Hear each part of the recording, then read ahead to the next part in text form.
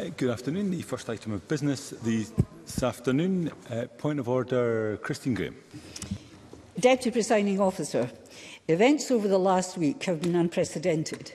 The UK Government's decision to invoke a Section 35 order in response to this Parliament overwhelmingly passing the Gender Recognition Reform Bill in December raises serious questions about devolution, which I believe should be of huge concern to every member serving the Scottish people in this institution.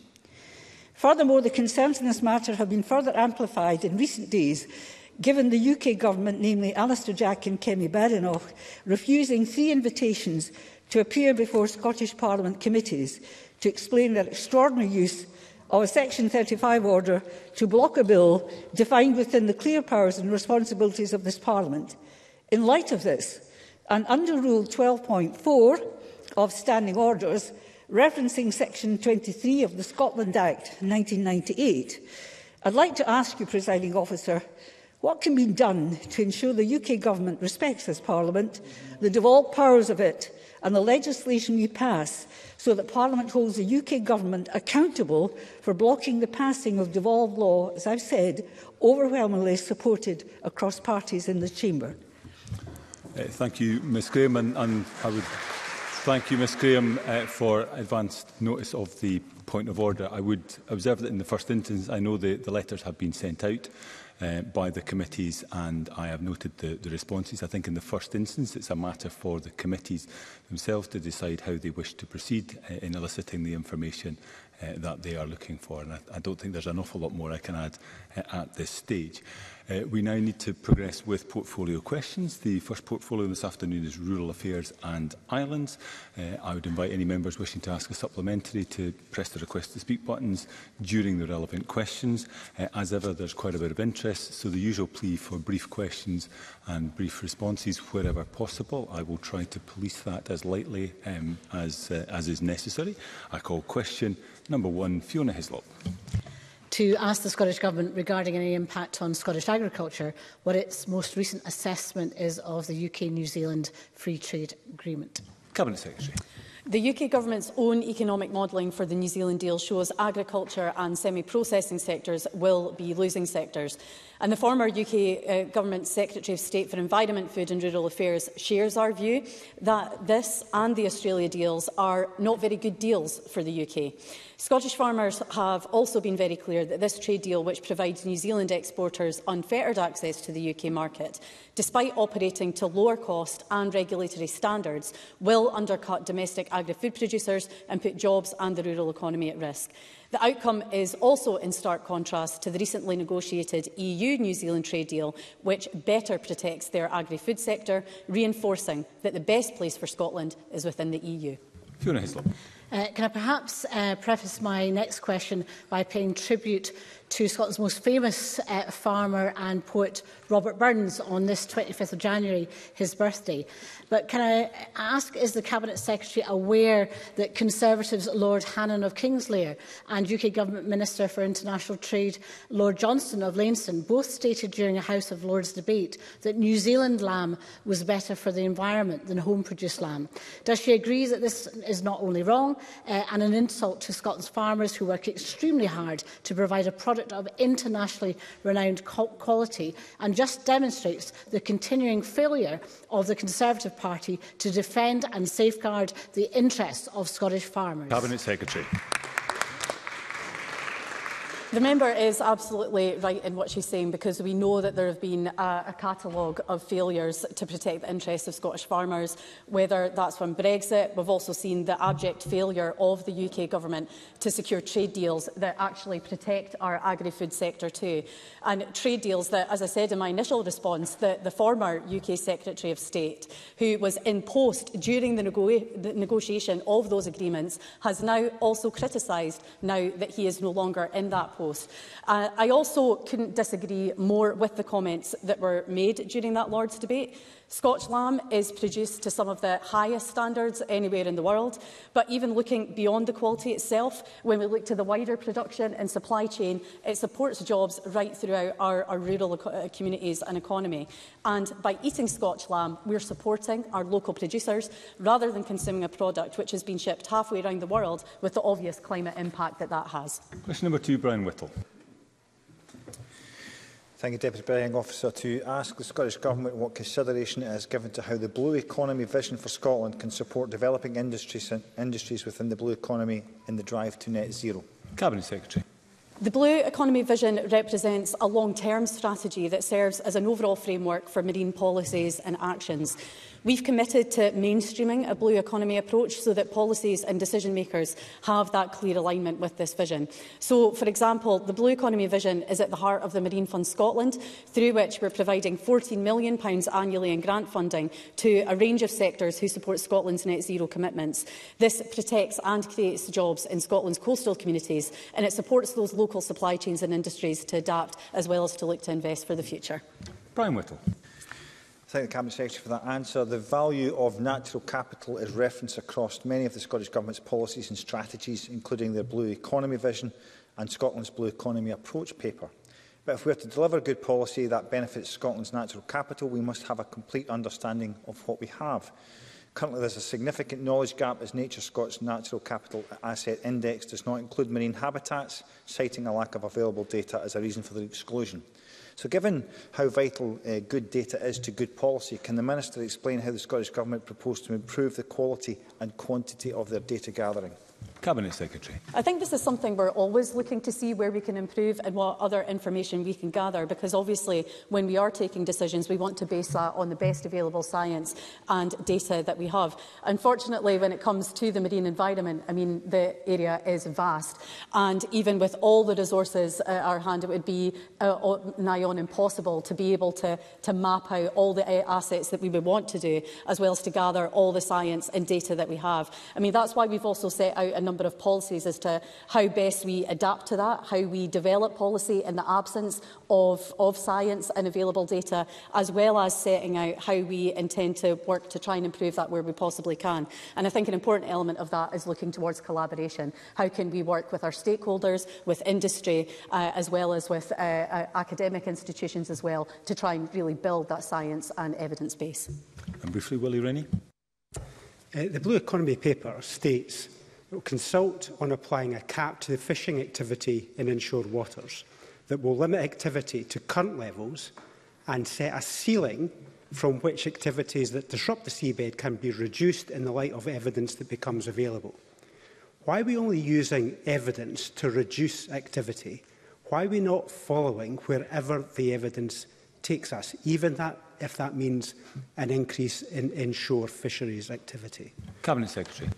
Again, this follows on from Brian Whittle's point, and I think the point that the member makes is an important one about that, gathering that data and gathering that evidence as well. I'm not going to prejudge the outcome of any consultation that we'll be setting out, because of course we will be looking to set out more information and have more engagement on those policies in due course. But I'd be happy to discuss this further with the member as we look to launch that consultation and as this policy continues to develop.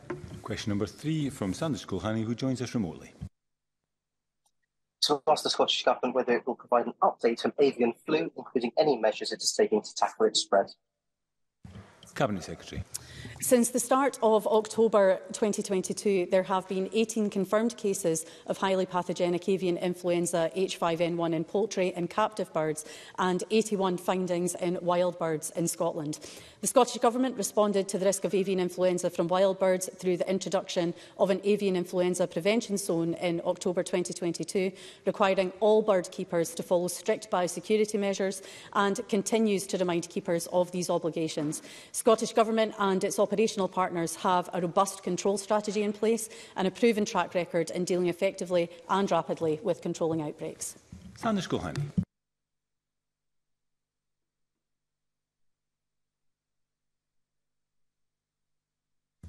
Sanders Kulhani.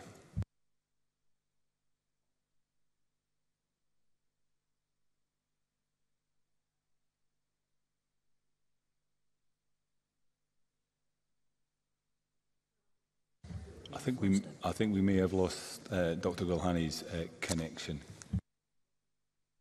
I called brief supplementaries firstly from Paul McLennan, please. Thank you. This is an understandably worrying time for poultry farmers and all those keeping birds. Scotland continues to be guided by the science, so can I ask the Cabinet Secretary to reiterate what the CVO has previously said on biosecurity? As given the key role it has to play, this cannot be repeated enough. Cabinet Secretary. I thank the member for raising that point, because he is absolutely right. I think getting those measures out, that message out about biosecurity, we really cannot stress enough just how important those measures are. The scientific opinion that we have from EFSA concludes that housing birds gives a twofold reduction in risk, but that's only effective if there are other good biosecurity measures in place. But we do know that through adopting that high biosecurity, that gives a predicted 44-fold reduction in cases. Housing of birds that are normally kept in a free-range way also has consequences for the welfare of birds, which we also can't forget about. And we also have to remember that even if birds are housed, that's not a panacea against the disease and the spread of the disease. So I really would invite all members of the Chamber to support the Chief Veterinary Officer in sharing those vital biosecurity measures to their constituents. We appear still not to have a connection with Dr Gulhani, so a brief supplementary. Beatrice Wishart. Thanks, Presiding Officer. The spread of avian flu has had a dramatic impact on seabird populations, and Shetland is no exception. Musa Nature Reserve is famous for its population of breeding European storm petrels. The island was closed to the public last August to help prevent the spread of avian flu. Nature Scot was to carry out a risk assessment review and report back in March 2023. Can the Cabinet Secretary provide an update on progress with that review? Cabinet Secretary. Firstly, I mean, it is obviously devastating to see the impact that avian influenza has had on our wild bird populations. The member is, of course, right in what she's saying about the work that's being undertaken by Nature Scot, but I'd be happy to write to her and provide more of an update as to where that work is at the moment. Thank you. Question number 4 is withdrawn. Question number 5, Graham Day. Thank you. To ask the Scottish Government when it last engaged with the UK Government regarding the reported impact on farmers in Scotland whose livestock may be exposed to animal diseases as a result of delays to the introduction of post-Brexit border controls for checking meat and other products entering the country. Cabinet Secretary. The Scottish Government shares the member's concerns and takes disease prevention and control very seriously. As the UK Government continues to develop its new border controls target operating model, we constantly emphasise that these controls must be based on veterinary and plant health expertise. And we regret that we weren't consulted when the UK Government took the unilateral decision to postpone the previously planned introduction of import controls last year. We continue to bring in safeguarding measures whenever appropriate to maintain our high biosecurity standards. And Scotland's Chief Veterinary Officer is an active participant in the UK-wide Animal Disease Policy Group. I will, of course, be stressing this point when I meet with the UK Minister of State, Lord Bennion, on the 30th of January. Graham Day. Thank the Minister for, Cabinet Secretary for that answer. In the view of the NFUS, and I quote, amongst all the chaos of securing a Brexit deal, the mechanics of how border controls would operate was somehow lost. A reference, of course, to the UK Government kicking the can down the road last April. Now, while we sit in limbo, the threat of African swine fever has become of particular concern to our pig farmers. So can I ask, does the Cabinet Secretary share my dismay at how the Tories and the Brexit they forced on us has left the agricultural sector exposed in this way? Cabinet Secretary. I would agree with the member, and the African swine fever in particular that he mentions is a concern, and it is a very real threat. But not only that, right now we have a situation where our producers and businesses in Scotland have that unlevel playing field. So we see importers with the freedom to bring their goods to the UK, but our exporters have had the barriers of checks since day one. And not only is this a competitive disadvantage, which we know has impacted and is continuing to impact businesses here, but it does pose that very real risk when it comes to our biosecurity. I did raise this with the UK Government in a letter to Lord Frost, actually way back in September 21, where I'd stated that the difficulties which have led to this decision are due entirely to the UK Government's reckless approach to exit from the European Union, which is being shown repeatedly to have been done without that responsible planning or coordination, and the results of that are clear.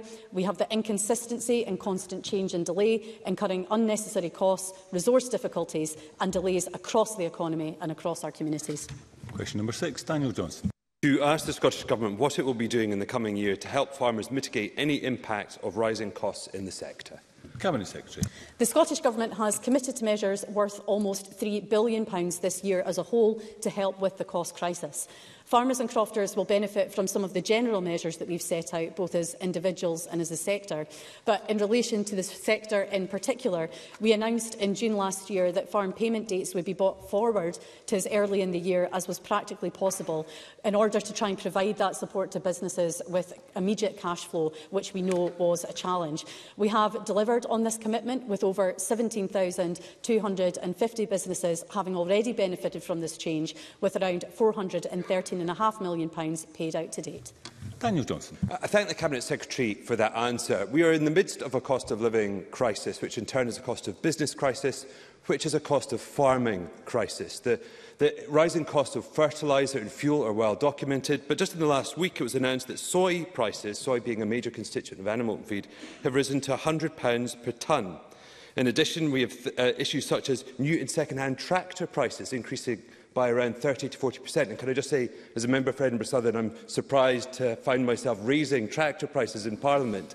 But can I ask the Scottish Government what steps it's taking to both monitor these costs and what contingencies is it looking at so it can step in, prevent farmers in vital parts of the agricultural sector from going under from unforeseen rises in Cabinet Secretary. Well, first of all, we absolutely would not want to see that happen. We have a number of ways in which we monitor this ongoing situation. So the member will no doubt be aware that I established a Food Security and Supply Task Force last year. It was a short-life task force and produced a number of recommendations towards the end of June last year. We did agree to have another further 2 meetings just to continue in that monitoring capacity, to also ensure that we were delivering on those recommendations. We had 1 meeting towards the end of last year, and we're looking to set up that second meeting shortly, where no doubt we'll be going to discuss some of these key issues that the sector is facing at the moment. There is also a monitoring group at UK level too.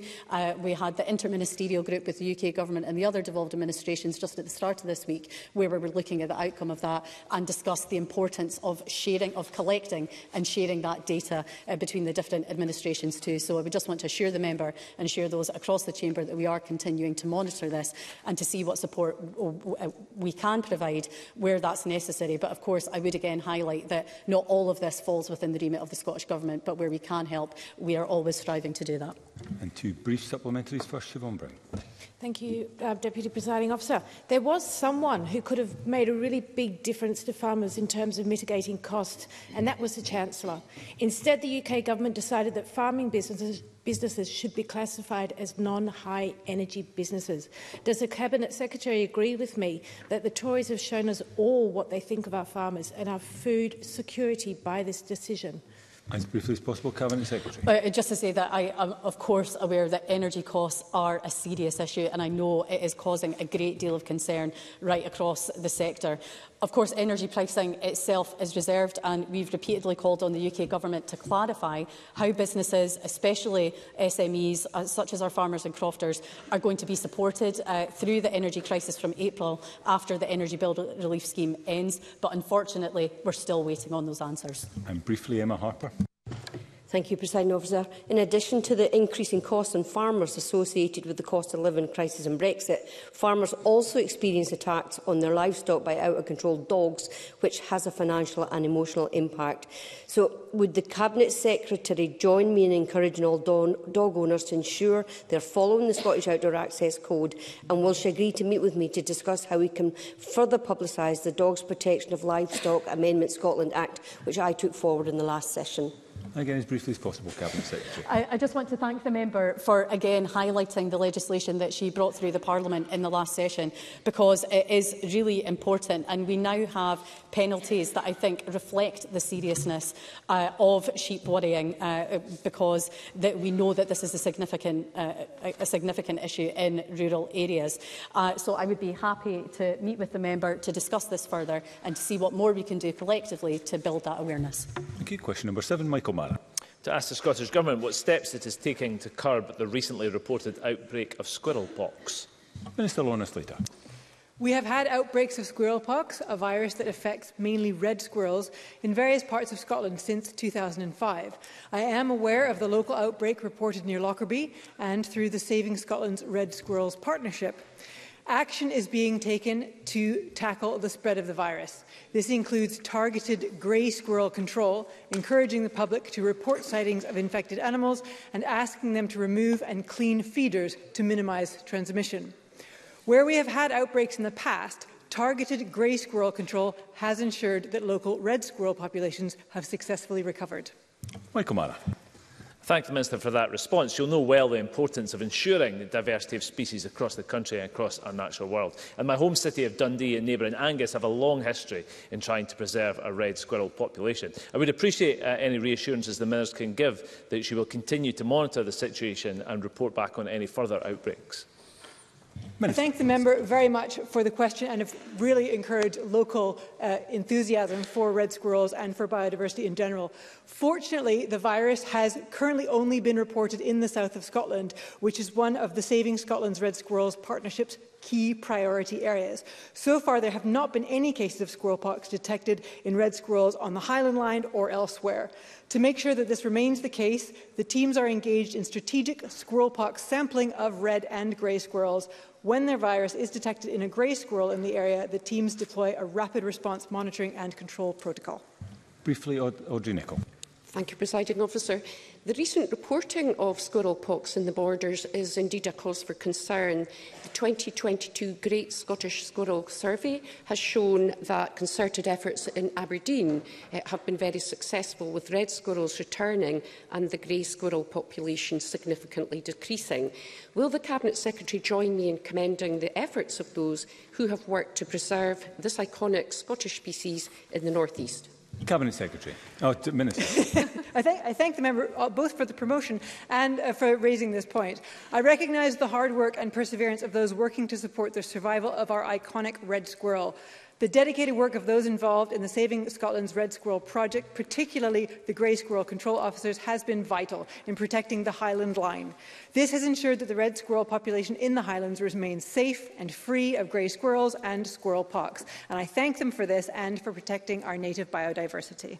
Thank you, and apologies again, Minister. Question number 8, Annabel Ewing. Thank you, Presiding Officer. To ask the Scottish Government whether it will provide an update on the aquaculture regulatory framework. Cabinet Secretary. I welcomed the independent regulatory review of aquaculture consenting last year, announcing an immediate change to the validity period of new marine licences for shellfish and fish farms from 6 to 25 years. I established and chair the Scottish Aquaculture Council to ensure progress across all of our commitments, which includes progress of the regulatory review, in addition to delivery of the actions set out in our response to the Salmon Interactions Working Group report and a new vision for sustainable aquaculture. I'm pleased to inform you that members can keep up to date with developments at the Scottish Aquaculture Council on the Scottish Government's website, and recent activities include establishing a dedicated consenting task group to explore and pilot new ways of working in the consenting process, and the Scottish Science Advisory Council is currently considering the use and communication of science in the fish farm consenting process, and I look forward to receiving the conclusions of that project this spring. Annabel Ewing. I thank the Cabinet Secretary for her answer, and, Presiding Officer, the Cabinet Secretary will be aware of the importance of the salmon industry to my constituency, with 600 jobs based at Mowi in Rosyth. So could I ask the Cabinet Secretary, therefore, to advise as to how much more time is to elapse before the full implementation of the Griggs report, and what the reason is for the near 1-year delay in doing so, and whether SEPA has in fact been supportive of this process or otherwise. Cabinet Secretary. Well, firstly, I would just want to recognise, and the Scottish Government recognises, the importance of aquaculture to the members' constituency and, of course, a number of constituencies right across Scotland. It's an important sector to our economy, and we remain committed to the sustainable development of it. And that applies not just to where farms are located, but also that wider supply chain and the jobs that the sector supports, including the jobs in the members' constituency. I would want to emphasise, though, that there there hasn't been a year-long delay, and I would hope from my initial answer the member would recognise that a number of pieces of work have been initiated and are currently underway. We always knew the timescales that had been put forward in the Greggs Review were going to be really challenging to meet, but of course we wanted to make sure we hit the ground running and we got started. We have made significant progress since that report was published, again with the establishment of the Scottish Aquaculture Council, the consenting task force, and I would just want to assure the member and of course other members across the chamber that SEPA is of course fully engaged with us on this journey and is a positive and active member of both groups, and we really want to and we will continue with this momentum to ensure that we deliver a fit-for-purpose consenting system for aquaculture as soon as possible. Two supplementaries. It would be good if they were brief. Likewise, the responses first. Edward Mountain. Thank you, Presiding Officer, and I refer members to my register of interest in the wild salmon fishery. In 2018, the former REC Committee published its salmon farming report. There were 65 recommendations, and it's clear the industry is not improving. Fish farm mortalities increased to a high of 29,000 tonnes last year. If you were to put them all in lorries, you'd have a nose-to-tail queue from here to Edinburgh Airport and beyond of rotting fish. Mortalities are unacceptably high. Does the Cabinet Secretary agree, and what's she going to do about it? Cabinet Secretary.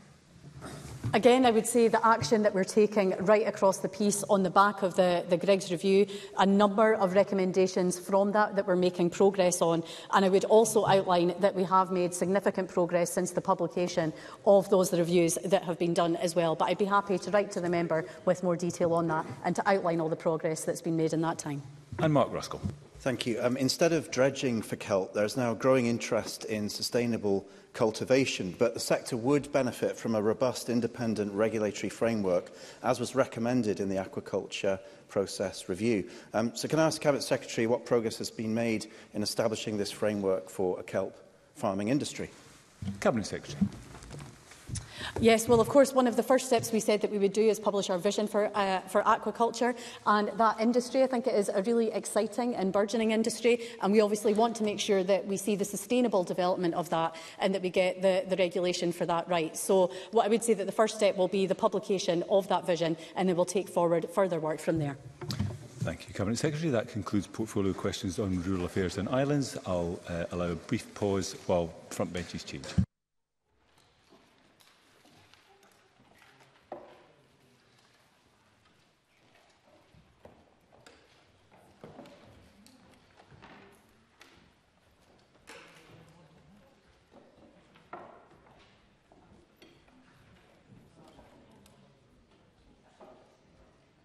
And the next portfolio is health and social care. Again, if members wish to ask a supplementary question, I invite them to press the request to speak buttons during the relevant question.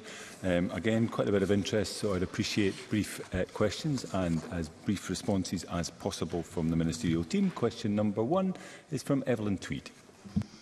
Thank you, Deputy Presiding Officer. To ask the Scottish Government what steps it is taking to reduce the avoidable harms associated with drugs and alcohol. Cabinet Secretary. Presiding Officer, we have a range of activity underway to reduce harms from drugs and alcohol. This includes a national drugs mission specifically to save and improve lives, focused on early intervention and prevention, whilst also improving the quality and access to treatment. And this was set out in the cross-government plan published on 12th of January. Furthermore, our National Alcohol Framework sets out our national prevention aims on alcohol. This includes the evaluation of our world-leading minimum unit pricing policy and our alcohol marketing consultation, currently open to responses. These activities are aimed at reducing consumption and minimising alcohol-related harm. Evelyn Tweed. Health inequalities are a feature of alcohol-specific deaths. Deaths attributed to alcohol are 5.6 times as likely in the most deprived areas of Scotland compared to the least deprived areas. What steps is the Scottish Government taking within its powers to tackle the root causes of health inequalities and the disproportionate impact alcohol has? Minister Angela Constance. Presiding Officer, Ms Tweed is right to highlight the social gradient of alcohol harms. Ms Todd will of course continue to lead the work on minimum unit pricing and the consultation to restrict alcohol advertising and promotion. This is crucial work to changing Scotland's troubled relationship with alcohol. Much of the work I lead in the Drugs Policy National Mission has a direct bearing on improving the quality and access to alcohol treatment, for example, the expansion of residential rehabilitation, supporting families, tackling stigma and trauma. However, to overcome the wider root causes of health inequalities, the Government is, for example, investing £4 billion in social security, including the extension of the Scottish Child Payment to £25 per child per week for eligible families, and this financial year an additional £3 billion to help households faced with the UK's cost of living crisis, £1 billion of which provides services and support not available anywhere else in the UK. And brief supplementaries first, Hugh Webber. Thank you. SNP and Green Ministers approved a cut of £1 million to the alcohol and drugs budget in November. Yet over 100 families in November last year were grieving the loss of a loved one because of drugs, and my thoughts and condolences are with these families. The SNP have stated it's a national mission to tackle this, but you cannot say it and mean it and then cut funding. Frontline services are key to saving lives. Will the Minister commit to reversing the cuts to the alcohol and drug budget to ensure these services are fully supported to tackle this ongoing crisis? Minister. Presiding Officer, the draft 23-24 budget for substance use overall is at £160 million. That is an increase from £146.5 million. That includes investment in health boards, investment in the crossover between addictions and mental health, and crucially for the alcohol and drugs budget, which is proposed at £99 million, an increase from £85.4 million. And while, of course, people can look at the budget line by line, but the overall budget is increasing. And, of course, the synergy between the work I do in drugs policy and alcohol is very important. For example, the £100 million over the lifetime of this Parliament to be invested in residential rehabilitation and aftercare will benefit as many people with alcohol problems as drug problems. And briefly, Paul O'Kane. Presiding Officer, on Monday, Public Health Scotland published its Rapid Action Drugs Alert and Response quarterly report. It confirmed tragically an increase in the number of suspected drug deaths in October and November of 2022, an increase of 20% compared with the same months in the previous year. Every single one of these deaths preventable, each one a tragedy. Can I ask what action the Minister is taking in response to these figures to ensure that we are making significantly faster progress, particularly on the implementation of MAT standards? As briefly as possible, Minister. Presiding Officer, part of the national mission was to publish more data, more information more quickly so services could respond on the ground. Public Health Scotland have issued an alert around a new substance called nitazene. Suspected drug deaths over the first 9 months of last year have went down, but the member is correct to say there has been an increase over October, November. It is still too early to say whether there is a direct link between nitazene and suspected drug deaths increase in October. In terms of the information and action that has been undertaken, the alert has been issued to drug and alcohol services, emergency services, healthcare and high-risk settings. It has underlined the ongoing importance of naloxone in terms of effective treatment, along with good harm reduction advice. There is also a warning on counterfeit medication in and around not to take oxycodone tablets unless they are prescribed by a medical person. And there is also the importance of outreach facilities, which is part of the implementation of MAT, but Public Health Scotland have been engaging directly with the areas where there have been detections. Question number 2, Carol Mochan.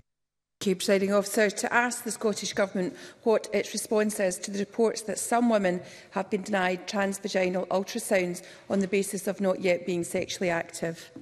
Minister Marie Todd.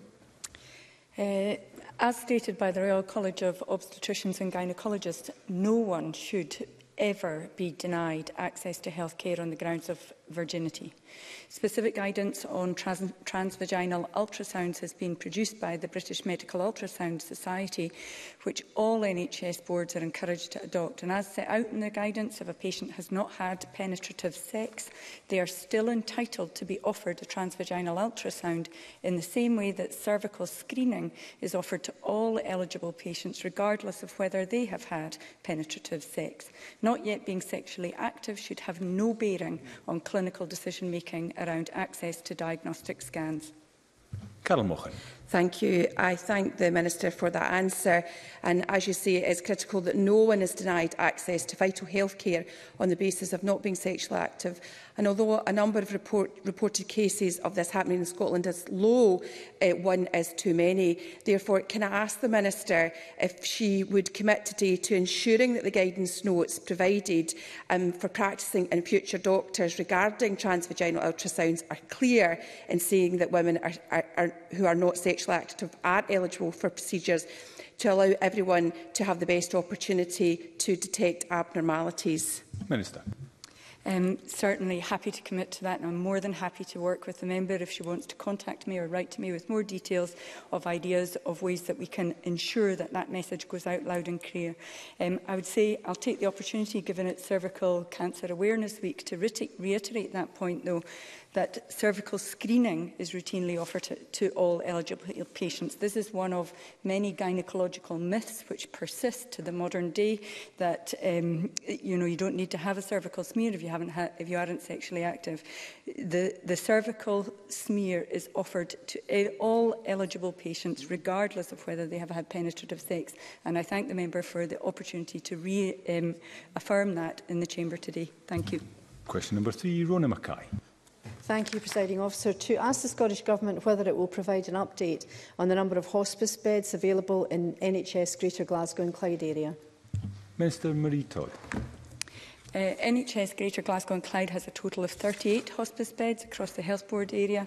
It's the responsibility of integrated joint boards to plan and commission palliative and end-of-care services, end-of-life care services, in using the integrated budget under their control. And so it's a matter for health and social care partnerships working with NHS boards and independent hospices. Rona Mackay. I thank the Minister for that answer.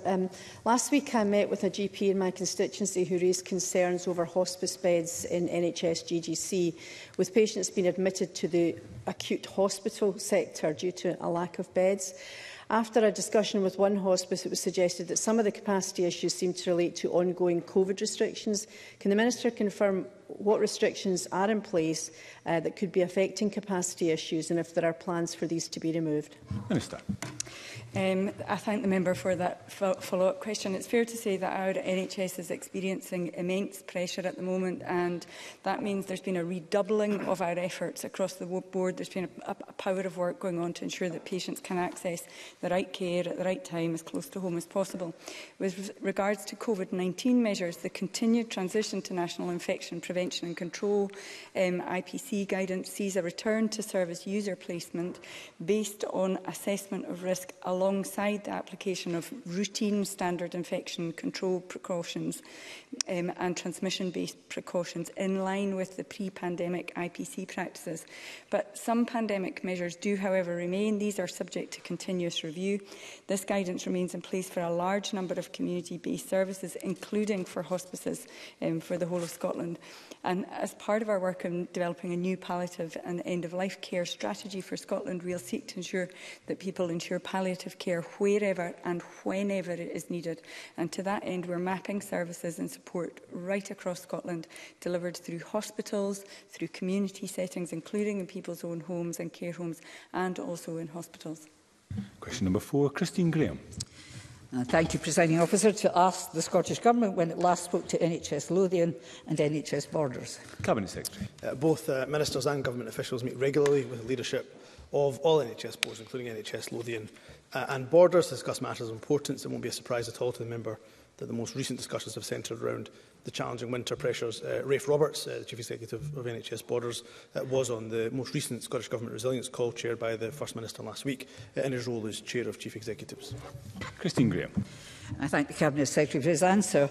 The Cabinet Secretary will be aware that in November last year, NHS Borders launched a single point of contact cancer hub for people referred to the Borders General Hospital with a suspected cancer diagnosis. This was to provide support and information and to relieve some of the stress. This is, can I ask, therefore, it's being phased for everybody. It's just being phased in just now, but everybody should have access that requires it by spring of 2023. Like me, does he welcome this initiative? We'd like to comment on it. Cabinet Secretary. Well, I do welcome the initiative. I think all of us as members across the chamber, whether we have personal experience of going through a cancer journey or know somebody who has, or a constituent perhaps, we all know that one of the common points of feedback we get is that they are often feel that they are passed from pillar to post, and they want that single point of contact to help navigate what is a very difficult time in their lives. So, this is a key action. In fact, this particular initiative is one of our key actions as part of the current National Cancer Plan, and as I say, it will remain an important part of our new cancer strategy, which is due to be published in spring. So I commend NHS Borders and the other boards who have the single point of contact cancer hub in place, and we'll look to roll them out nationally, as the member says. Question number 5, Jackie Bailey. To ask the Scottish Government when non-urgent elective operations will resume in NHS Greater Glasgow and Clyde. Cabinet Secretary. I've been clear that boards can and they should take the steps necessary to prioritise and protect critical and life-saving care. If that is deemed necessary, local health boards and healthcare professionals, local clinicians, they are of course best placed to judge what reasonable measures should be taken in each board area to manage those very severe pressures. Like other boards, NHS Greater Glasgow and Clyde have taken the decision to pause non-urgent elective procedures to ensure those with urgent healthcare needs, including cancer needs, are prioritised.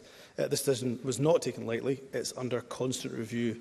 I spoke today to senior management from NHS Greater Glasgow and Clyde, and they reassured me that this is something they are monitoring daily, and expect boards where there has been an impact on non-urgent elective operations that these are resumed as soon as possible. Jackie Bailey. Can I thank the Cabinet Secretary for that response? In NHS Greater Glasgow and Clyde, there are something like 11,000 patients waiting over a year and nearly 2,000 waiting over 2 years for elective surgery, an increase of almost 50% since you took office. But can the Cabinet Secretary perhaps offer clarification on whether urgent and day case surgery is still going ahead in Glasgow? Because I know of patients who have had urgent procedures cancelled at the last minute, and given that day surgery doesn't require overnight beds, can he explain what's going on? Cabinet Secretary. Well, again, it is the pausing of non-urgent elective surgery. Now, if Jackie Bailey or any other member in this Parliament has cases that are deemed urgent and they have been cancelled, then of course I'm happy to raise them with the Health Board. Equally, of course, Jackie Bailey, I know, can raise them herself, and she will get an explanation of why those particular elective procedures were cancelled. So it is non-urgent elective care that is cancelled in terms of outpatients as well.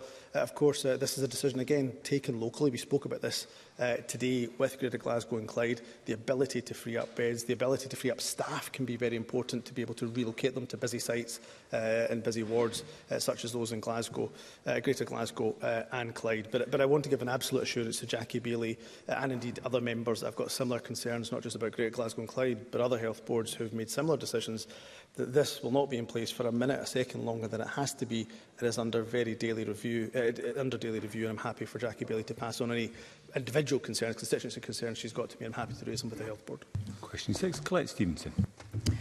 Thank you, Presiding Officer. To ask the Scottish Government whether it will provide an update on Scotland's trainee doctor workforce. Cabinet Secretary. Trainee doctors account for approximately 42% of all doctors in hospitals, and therefore they play a major role in service delivery, and I'm grateful to them for all the work that they have done, particularly throughout the course of the last few years. The number of doctors in training is up over 24% under this government, or 1,295.6 whole-time equivalents. The recruitment of trainee doctors in 2022 was the most successful to date, with 1,073 posts filled.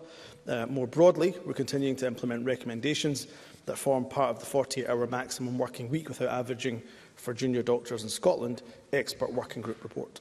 Colette Stevenson.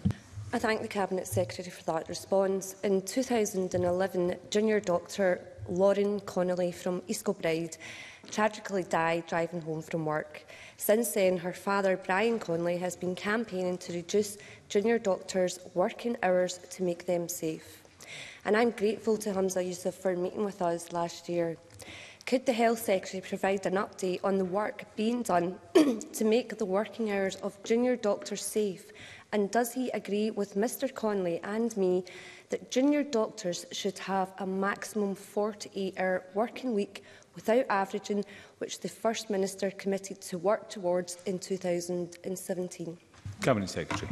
Can I thank Colette Stevenson for such an important question, and can I once again pay tribute to Mr Conley, to Brian Conley, for continuing to campaign tirelessly to improve working conditions for the medical workforce. He has gone through the most unimaginable tragedy, but is making sure that he is campaigning day in and day out in relation to advocating with his local MSP or directly with government to ensure that working conditions are improved for the medical workforce. And over the last year, the Scottish Government has worked in partnership with junior doctors, in partnership with employers, to restrict the consecutive days of long shifts. So those are shifts that are greater than 10 hours.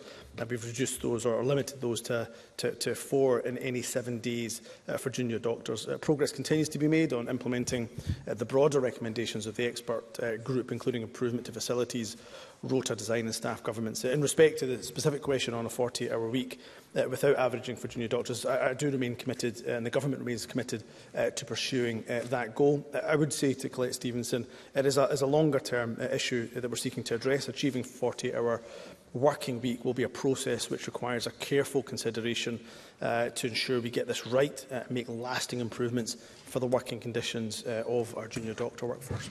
Supplementary, Paul Sweeney.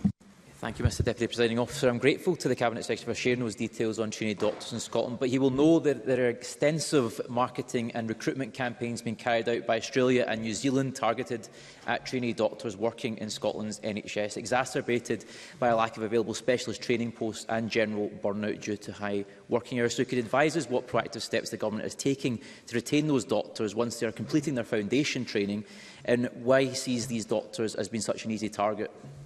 As briefly as possible, Cabinet Secretary. Well, can I say, Paul Sweeney is of course right to raise this issue. Well, first and foremost, for our trainee doctors, we're making sure that we're creating the training places necessary for them here. So we've increased those by an additional 725 places, 152 of them just agreed recently and will be recruited in 2023. What we'll also seek to do is to try to make the improvements that I've outlined to Colette Stevenson so their working conditions are improved, and I think that will help to retain them. And on top of that, of course, we'll continue to discuss with junior doctors and the medical workforce more generally what we can do around pay, around pensions, to make sure that we retain them here in Scotland as opposed to lose them elsewhere. Question number 7, Beatrice Wishart. Ask the Scottish Government what discussions it is having with NHS Shetland to address waiting times for NHS dentistry and orthodontic treatment. Minister Marie Todd. The Scottish Government continues to meet regularly with NHS Shetland to review all aspects of the board's service delivery. Current areas of focus for dental and orthodontic treatment include addressing waiting times in the context of the board's response to COVID-19. In addition, the board is developing an improvement plan for dental service provision, which is due to be concluded in the coming months. Beatrice Wishart. There are continuing and long-term issues for people in Shetland trying to access NHS dental services. My 16-year-old constituent is on a waiting list to join an orthodontic waiting list, and she says, and I quote, "I was told that I needed a brace when I was 10, so I've been waiting for 6 years with a sense of insecurity. They were confirmed as a priority case and have been waiting indefinitely to start treatment. This delay in treatment could have lifelong impacts on my constituent's dental health. I am in dialogue with the Minister about this specific case, but does she think that such delays in treatment are acceptable?" Minister. So first of all, let me say I understand the challenging position facing NHS Shetland with respect to orthodontic treatment. And in certain areas across Scotland, NHS dental access is undoubtedly challenging. In many cases, that's been exacerbated by Brexit controls, as well as the unique difficulties following the pandemic. Now, with regards to this specific case, I can reassure the member that the board has recently taken a number of successful mitigating actions to improve the provision of specialist orthodontic services, That includes the recruitment of a new specialist orthodontic consultant who has additional capacity at weekends. Provisional assessment by the board suggests that the service is now seeing substantially increased numbers of patients compared to what was previously seen. And the board are also currently in a recruitment process to replace other clinical staff, and we understand that's looking very positive. There are other mitigating actions on the way, including additional training, in particular the prospect of remote training for orthodontic therapists. Now, with regard to the individual case that the member raises, I understand that the board adopted a new model for prioritising patients, which was communicated to patients in October 22.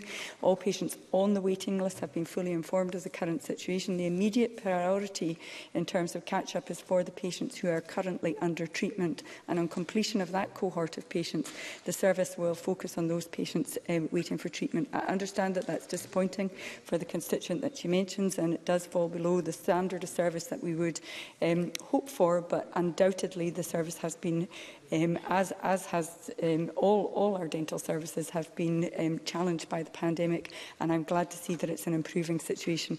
I must say also the board... Minister, I'm going to have to... I've got a couple of supplementaries, and I'm keen to take them in. First, Jamie Halker-Johnson, it needs to be brief. Too many dental practices across Scotland are going private or closing down completely, and next month Skye and Lacalche dental practice will close its doors for good. Has the Minister made any assessment of the impact their cuts to NHS dentistry will have on the rural dentist practices, and how will she expect dental practices across Scotland to provide NHS service at a loss now that crucial funding has been withdrawn? Minister. So let me reiterate, as I have done previously in the Chamber, that this government provided an enormous amount of funding to sustain the NHS dentistry during the pandemic, a period of time during which they couldn't operate at all, and without that government funding would have gone completely under. We're now working with the dental sector to review and reform dental payments, and our intention is that there will be a more sustainable model going forward. I have to say, from the Conservative member, to mention the challenges across dentistry without mentioning the word Brexit, I think is a serious omission. Because if like me, you visit... If like me, the member visits... If like me... Minister, could you... If, like me, the member were to visit any dental practice in Scotland, almost, and certainly many of them, what you will find is that European dentists are no longer able to come here and sustain our workforce in Scotland as they previously did. Right, I'm going to take question 8, but the responses are going to have to be briefer. Richard Leonard. To ask the Scottish Government what its response is to the report, Leave No One Behind, from the Health Foundation. Cabinet Secretary. This is a sobering report. It is deeply concerning that in 2019 there was a 24-year gap in healthy life expectancy between people living in the most and least socio-economically deprived 10% of localities. And we know one of the driving forces and reasons for that is, of course, the impact of Conservative austerity on public services. That's why we're using all our powers and resources available to us to create a fairer Scotland. Richard Leonard. Can I thank the Cabinet Secretary for that answer? Infant mortality in the most deprived areas, 2.5 times that in the least deprived areas. People living in the poorest households, almost 8 times as likely to report poor health as those living in the richest households. Life expectancy, already the lowest of the UK nations for the last 70 years, not going up but coming down even before the pandemic. Health inequalities are rooted in wealth inequalities. Wealth inequalities are rooted in class inequalities. Does the SNP government have any plan, any strategy, any idea whatsoever for tackling the inequalities identified in this report, which at their root are based on the divisions of economic and social class? Cabinet Secretary. Can I say to Richard Leonard that I don't disagree with him that the public, the cost crisis that we see, the Conservatives, of course, who are the architects of that cost crisis, is a public health crisis. And that is why we are committing £19 billion to services, to NHS and social care services over the next year. The Conservatives might well laugh at a cost crisis and public health crisis, but they do well to listen to the points that we make here. That's why we're providing £4 billion in social security and welfare payments. over the next financial year, and that is why we're extending the Scottish Child Payment to families with eligible under-16s and increasing it, of course, as he knows, to £25 per week per child. So we'll continue to make the necessary investments focused and absolutely focused on those in the most deprived areas. But what I would say to Richard Leonard is that as opposed to leaving those powers in the hands of the Conservatives, who are the architects of the cost crisis, wouldn't it be much better to have all of the financial levers here in this Parliament? Thank you, Cabinet Secretary. That concludes portfolio questions. Time is tight. We are going to move straight on to the next item of business.